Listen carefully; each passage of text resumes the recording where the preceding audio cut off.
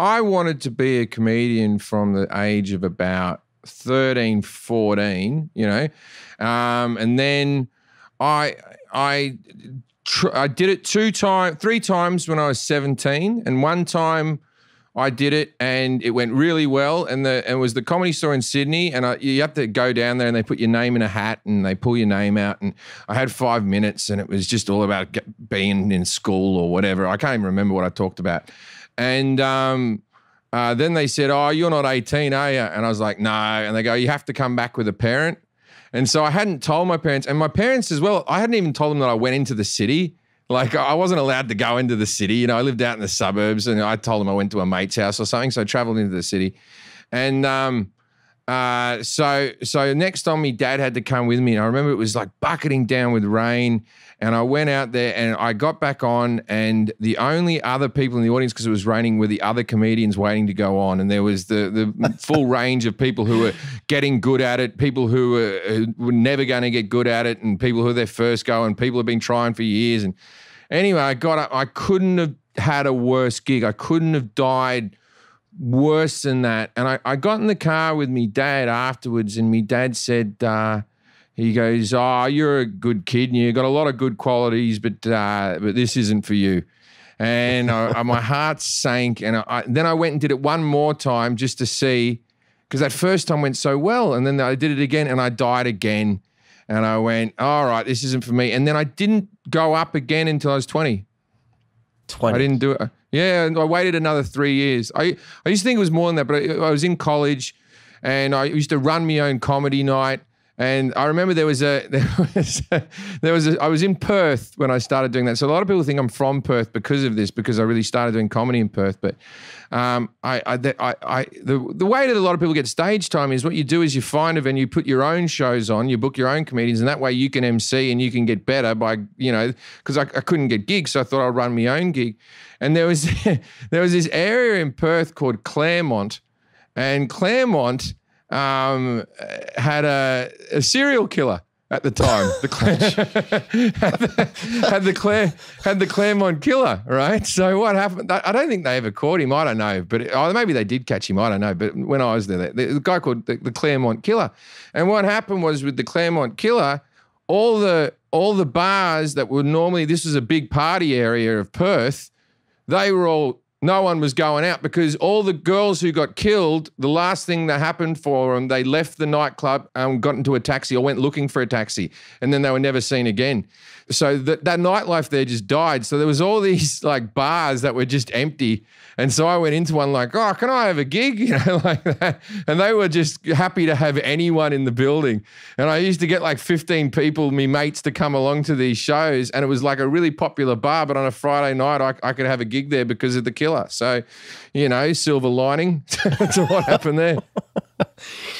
And if we go back to 17, you tried it 3 times. Maybe this isn't for me. What in your head was plan B or the alternative? Well, there's a weird thing that sort of, I think there's you know, for people who really know about me, and there's not many people, but there's a bit of a myth about me being an opera singer, which is vaguely true, right? What happened was when I was 17, I was in a school musical, and then I was doing all right. And then someone said, "Oh, you should get some singing lessons," and blah, blah, blah. And so I got some singing lessons with this guy called Richard Gill, who has since passed. And he was one of the main conductors for the Sydney Opera. And he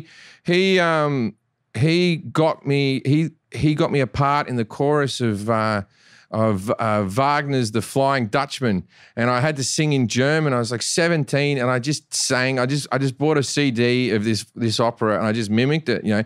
And I wasn't that great a singer, but after that, I got into WAPO, which is the West Australian Academy of Performing Arts, and I studied musical theatre, and then I studied opera in the next year. And so I was a professional opera singer for a few weeks of my life, but it was never a full-blown thing. But I did this course. It was the same course that Hugh Jackman did, and it was it was a full scholarship ride. And I remember because I didn't have the marks in school to get into anything academic in university. And I don't believe I had the marks to actually get into this course, but they never checked for my high school certificate. And I just went in and did a dance and singing audition and stuff. And I always still wanted to be a comic, but because I thought the comedy wouldn't work out, I still wanted to be an entertainer and a performer. So I thought, this is another thing I can do. And it was also, I think for my mother at that stage, that was something that she was far happier to brag about, that I was studying music in a prestigious college or something like that. But on maybe my second year into the course, there was a comedian called Gary who was like this guy who'd been on Australian TV. I still know Gary to this day. He's a very nice man. And he'd come over to do a gig in Perth, and I was his opening act. And we had a few drinks afterwards. We got along. I think he liked me more as a person than he liked me as a comic. But he said, "Do you want to come and do these mining town gigs?" And I thought,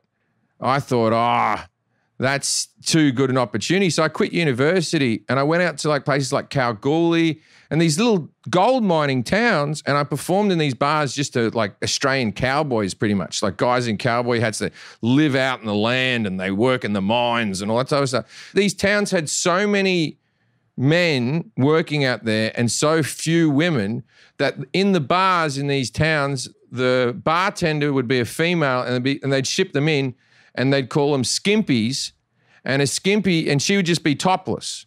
Now, this wasn't a strip bar. This was just a normal bar. All the bars have topless bartenders in all these little country towns.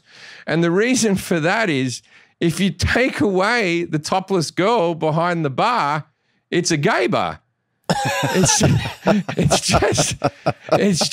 just men. So they had to go, no, we're not gay, because they all dress like cowboys, just on this thing. No, we're not gay. There's a pair of tits over there, so we're all right, you know.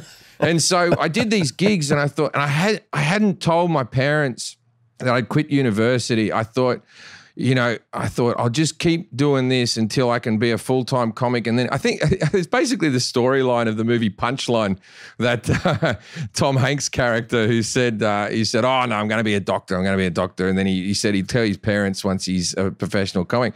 But then I just quit uni. I went back to Sydney to my parents and said, I'm going to give stand-up comedy a go. And then I think I moved to England. I moved to England then. I know the day I moved to England because I was packing my suitcase and at about 10 o'clock at night, and I was all excited. It was going to be my first time traveling overseas. I'd never been – oh, no, I'd tell a lie. I'd been to America once when I was 14, but it was my first time traveling overseas by myself without family members, yeah.